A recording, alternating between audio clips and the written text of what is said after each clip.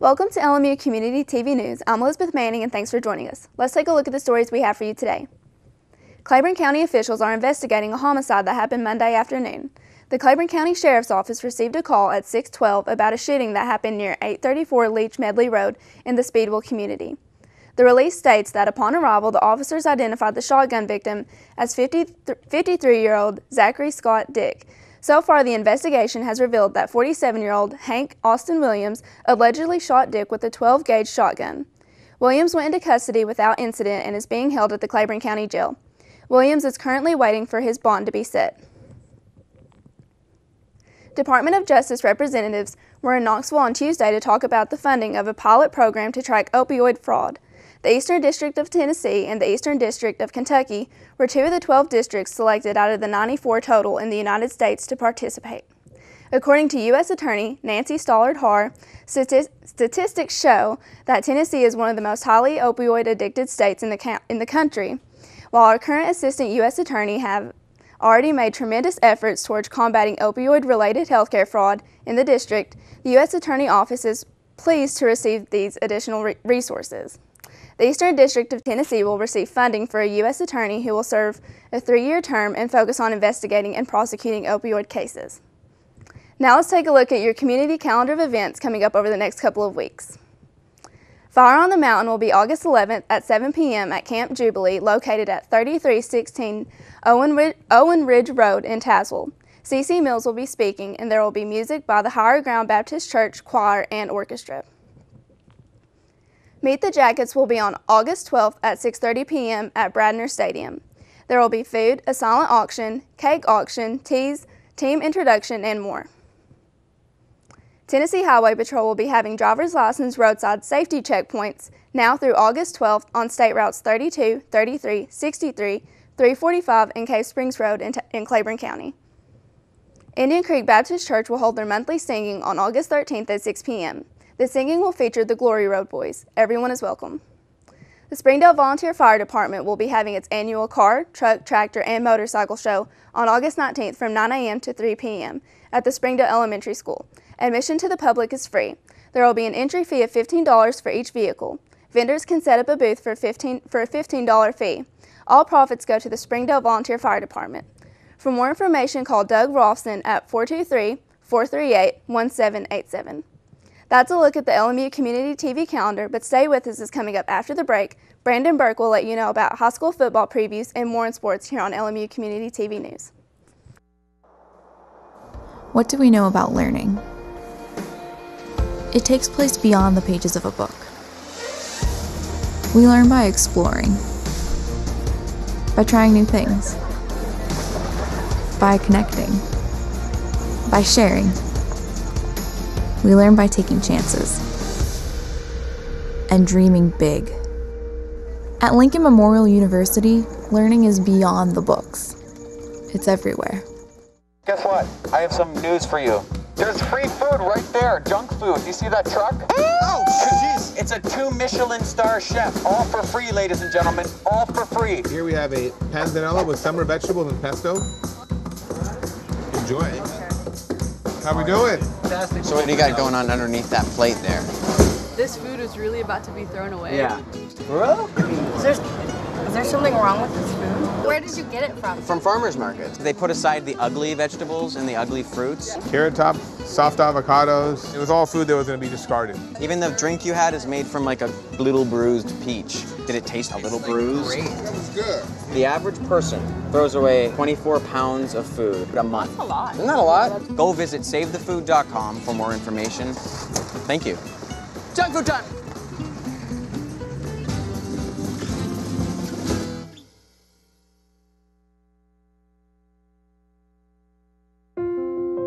I love taking care of my mom. It wasn't easy at first. She learned how to better communicate her needs. And you learned how to not ignore yours. I discovered how to make healthier meals. And I discovered how much I enjoyed them. Becoming a caregiver is a learning experience for everyone. Find articles, tips, and tools from experts and others who have been in your place. The Caregiving Resource Center at aarp.org/caregiving. continues our preseason coverage of the upcoming 2017 high school football season, a campaign that for some will get underway in just over 1 week. It's time for the next squad in the tri-state area to grab the spotlight ahead of the hotly anticipated opening kickoff at the end of the month. After highlighting a variety of different teams from around the states of Tennessee and Virginia, we continue Kentucky's coverage on the gridiron with the Bobcats of Bell County High School. BCHS will be looking to build off their moderately successful 2016 campaign, in which the Bobcats amassed 4 total wins on the year next to 8 losses and a trip to the second round of the postseason playoffs. Although Bell County was able to grab key victories over Middlesboro, Pike County Central, and Jackson County, the Bobcats simply couldn't provide enough W's to counter their regular season L's. And although BCHS showed a sudden burst in the opening round of the 2016 postseason, outscoring Breathitt County in a shootout, the Bobcats were eventually stomped by the Corbin Redhounds, ending the season on a bit of a sour note. As far as 2017 is concerned, however, Bell County enters this fall with the highest of expectations, as this offseason it was announced that legendary Bobcat head coach Dudley Hilton was returning to the team that brought him so much success in his illustrious career. In Hilton's 40-plus years on the sideline, he has amassed 361 total wins and 3 state championships, 2 with Bell County in 1991 and 2008. At the time of Hilton's previous departure from the Bobcats, Hilton held the title as the winningest coach in the history of Kentucky high school football. And although that record has since been surpassed, the hype at BCHS is now at a fever pitch thanks to the off-season hiring of Dudley Hilton. LMU Community TV had a chance to catch up with Coach Hilton at a local event, discussing his feelings on returning to the school that brought him a tremendous amount of success. Well, you know, you always, when you leave Bell County, you always miss it. Always kind of draw you back. So this will be my 3rd time coming back. Hopefully it'll be my last time, but who knows. But it is really good to be back on the mountain there in Bell County. Dudley Hilton then spoke about a 2017 preview for his return to Bell County High.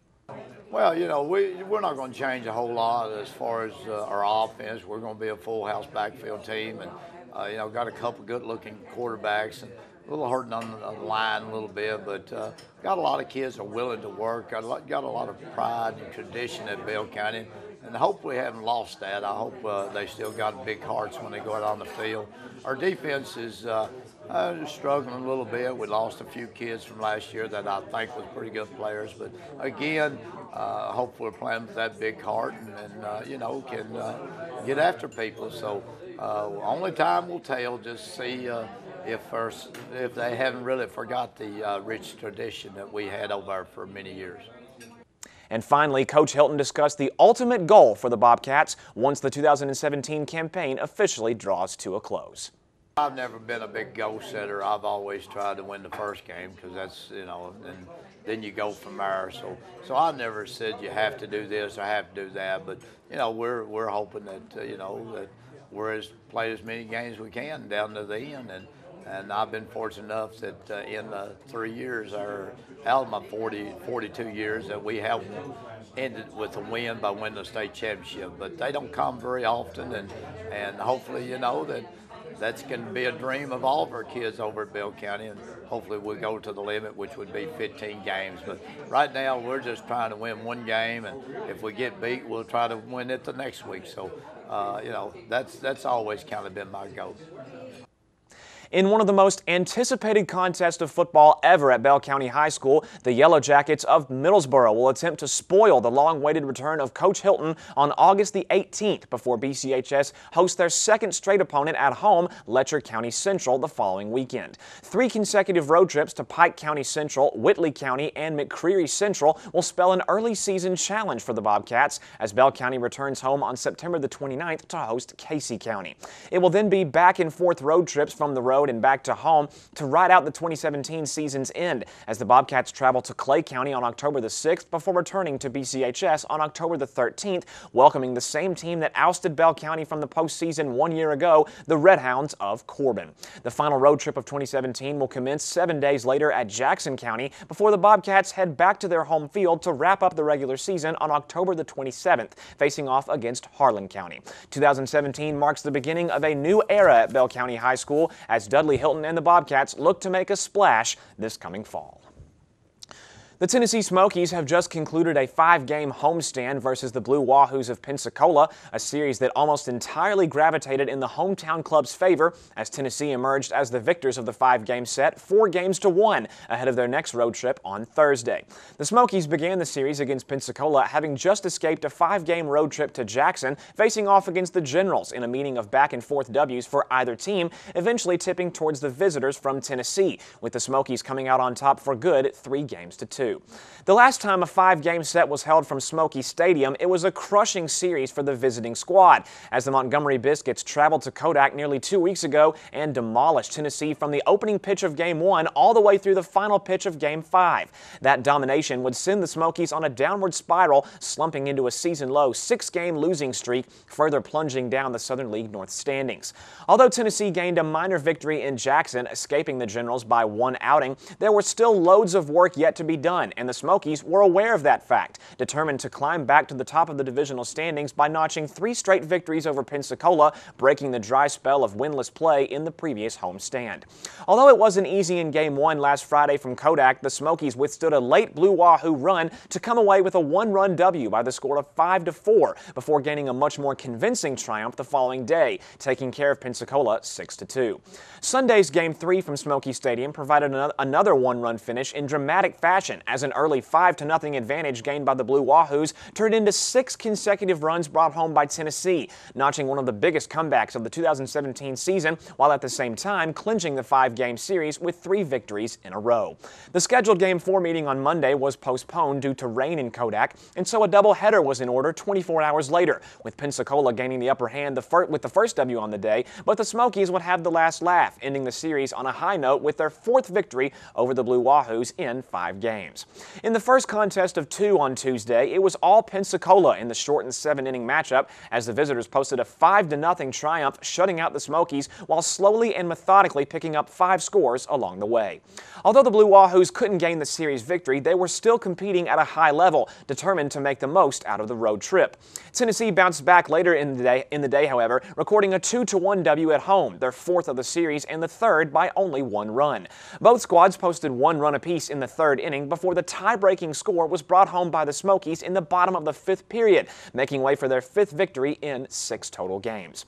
After successfully ousting the Blue Wahoos of Pensacola 4 times in a tightly contested battle, Tennessee will enjoy a day off on this Wednesday before heading back to the road on Thursday for a 5-game set with the Biloxi Shuckers. The Smokies are slowly but surely making their way back near the top of the standings in the Southern League North with a 24-21 overall record in the second half of the 2017 campaign, which is 2 games behind the Montgomery Biscuits for the 2nd place position and 8 games back from the league-leading Chattanooga Lookouts. The Smokies will await the opening pitch in Game 1 from Biloxi on Thursday at approximately 7:35 p.m. before Game 2 will get underway the following day at the same start time. To find out if Tennessee can get off on the right foot against the Shuckers to attempt to gain their 3rd consecutive series victory, you can head over to www.smokiesbaseball.com. As the 2017 NASCAR Monster Energy Cup Series resumes this coming Sunday for the Pure Michigan 400 at the Michigan International Speedway, it was announced on Monday that Casey Kane, the latest victor of the Brickyard 400 at Indianapolis just over 2 weeks ago, snapping a 102-race winless skid for the driver's first victory of 2017, will not be returning to Hendrick Motorsports in the 2018 season.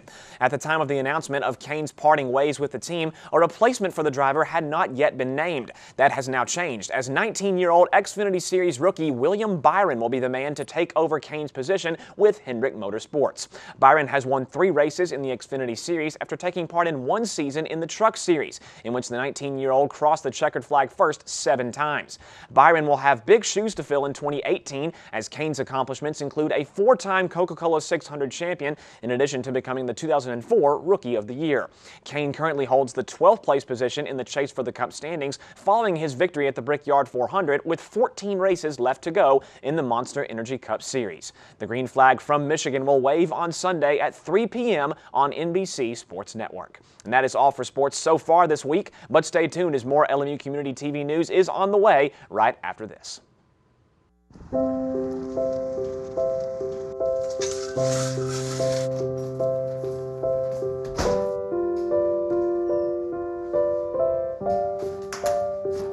I like to eat apples and bananas. I want to eat apples and bananas. I need to eat apples and bananas. Why can't I eat apples and bananas?